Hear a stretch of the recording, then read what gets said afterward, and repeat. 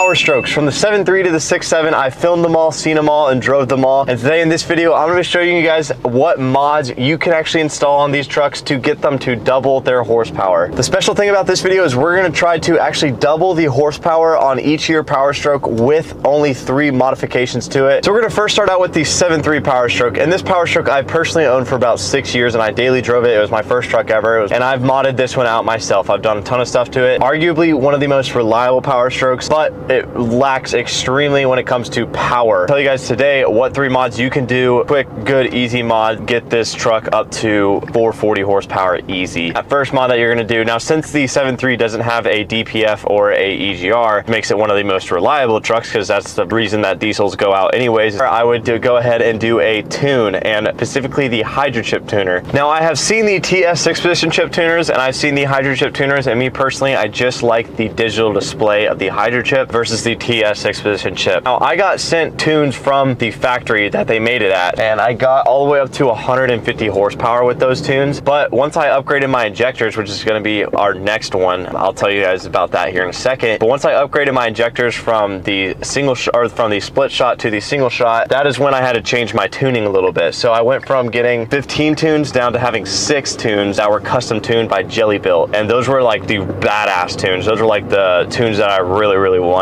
We put them on there and it absolutely hauled ass after those injectors on it. That is what I'm going to lead into on the next one, and the next mod is going to be injectors. Now the 7.3 is definitely one of the cheapest trucks to mod out just because all the parts are so cheap. So like new injectors, that's going to run you about 1,300 bucks versus if you were to do it on like a 6.0 or a 6.7, new injectors would run you easily 2 to 3 grand. Definitely a little bit cheaper in price. Definitely the one I would recommend doing on the 7.3 is the 180 by 30 cc injectors. That's what I put on my truck, and I got about 100 to 200 horsepower with those. When I custom tuned it, I got about another 100 horsepower with those tunes. So about 200 to 250 horsepower just with the injectors and the tune on it. The next one that I would say to do, guys, is a new turbo, but I know a lot of people are not really flush with cash, and a new turbo is going to run you easily somewhere between 2 and 3 grand. So what I recommend you guys do is an actual cold air intake, and this will allow for better airflow. And if you're going to put bigger injectors in, you're going to be shooting a lot more fuel in, which means that you're going to need to put a lot more air into the actual turbo. If you have the money, upgrade your turbo. You can do a stage 2 or just an upgraded stage 1. That's what I would recommend you do. But if you don't have the money, a cold air intake would be what I put on mine. So I had an S&B cold air intake on my 7.3.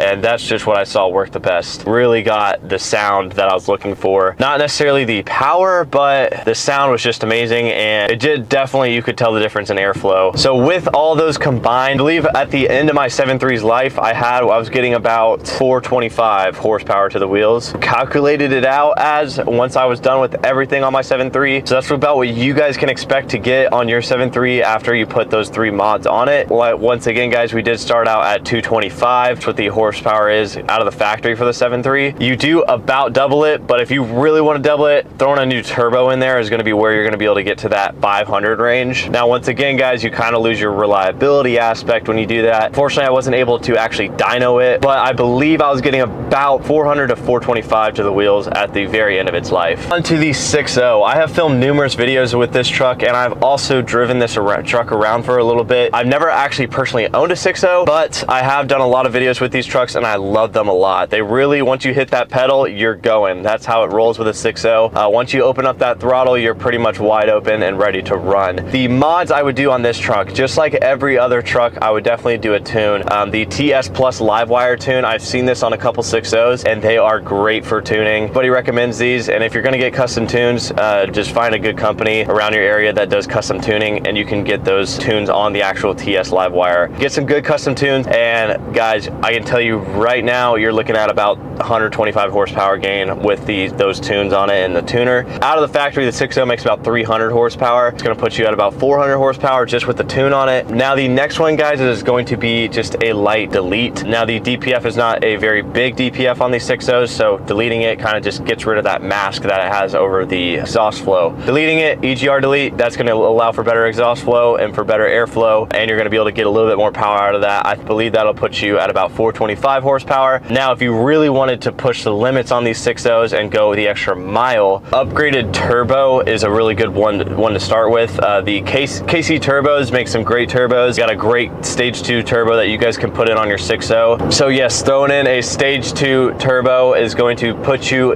easily at that 550 range. Now, if you wanted to go really wild with your 6.0 and just absolutely eat, then you could definitely put some upgraded injectors in there, and that would absolutely just blow your truck out. You'd probably start blowing some stuff up at that point. If you put some stage 2 injectors and a stage 2 turbo in, you're looking at probably 685 to 700 horsepower. The 6.4 Powerstroke, I haven't really done much with this truck, and I've never driven a 6.4 before, so I have really no advice on the mod. But if I were to do mods on this, I know that a tune, delete, and a turbo will get you really far with this truck. They just produce so much power, and they're super. If you're looking for power, you're looking to haul ass, 6.4, you put a tune on that bitch and you're pretty much ready to roll. But when it does come to mods, that is kind of just the baseline that I would do to every truck to really get it to double that horsepower. The next one, and my favorite one, guys, is the 6.7 Powerstroke. It is the truck I am in right now and the one I have had a pleasure of driving for quite some time right now. The first mod that I would put on this 6.7 Powerstroke is a tune and a delete. That's kind of a one combo mod, just because if you do a delete on this truck, you're going to get so many codes that you're not going to be able to go over 50 miles an hour. So if you're going to do mods on this, you need to do a tune and a delete all at once, and that's going to give you a lot of power right there. I've actually seen a couple videos with just a tune and a delete on them, and they dynoed these trucks, and they're literally pushing 625 horsepower just after a tune and a delete. So out of the factory, this thing gets about 440. If you want to get it to that 880 that I told you guys in the title of this video, you're going to want to do a tune, a delete, and the Easy Link tuner is what I have on the way, guys. So I am doing a tune and a delete on this truck, and I have an Easy Link tuner that is on the way, and that's what I would recommend you guys use. I know they have a couple 200 horsepower tunes. Now, you don't actually get that to the wheels. That's going to be engine horsepower. Guess that you're going to get about 100 to the wheels if you do a 200 horse tune. If you want to really get it to that 880 horsepower, throwing a compound turbo in it would be very beneficial. I literally just filmed a compound turbo the other day, and they sound so freaking good. Cost, though, guys, cost is going to be a little bit different. A compound turbo is going to run you like $6,000. Enough to actually film this, and oh my gosh, was there a lot of power. Compound turbo kit on it, you're going to be going from about, so after the delete and tune, you're going to be at about 625 horsepower. If you slap a compound turbo on it, I'm easily saying you get about another 100 to 200 horsepower with that turbo. So you're looking at about 700 horsepower. If you really want to push it and get to that 800 to 900 horsepower, throwing some stage 2 injectors in there is going to be that's going to be a huge upgrade. And that would be like the third kind of mod I would do, is to throw injectors in it. I mean, you're pushing easily 825 if you put injectors in it. That is how you double your horsepower for every year Powerstroke. If you want to buy Powerstroke Central merch and the honking kill switch, it'll be linked down below. Oh, if you want to watch more, it'll be more up here or down there. Peace out.